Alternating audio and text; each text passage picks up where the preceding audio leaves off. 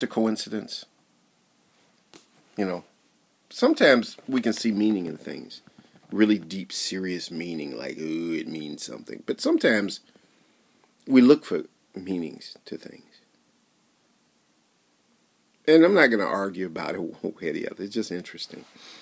You know, Aldous Huxley, one of my favorite writers, Aldous Huxley, The Perennial Philosophy.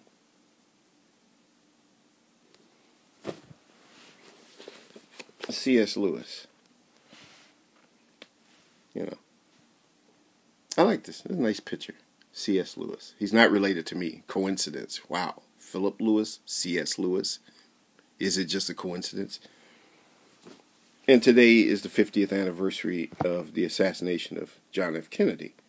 Now, some people may know, and some people may not know, that C.S. Lewis and Aldous Huxley, all the three of them died on exactly the same day, November 22nd, 1963. You know, but does it mean anything? You know, it's always an interesting thing how we make things have meaning, or we look for meanings. If we look for meanings, we'll see it. Somehow, there is a creative part of our minds that just finds meaning and creates meaning. You know, I'm sure that a lot of people died on November 22nd, 1963. There was that police officer in Dallas. His name was, I think it was Tippit, was the officer's name, who was shot by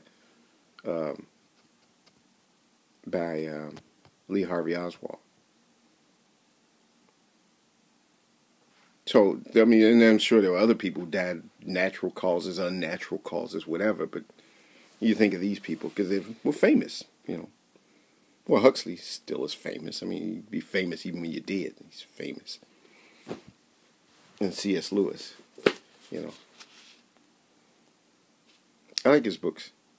Interesting. I like to read his take on religion. And some of the things that Huxley says about religion, too. But it's just interesting. Are there coincidences? It's something to think about.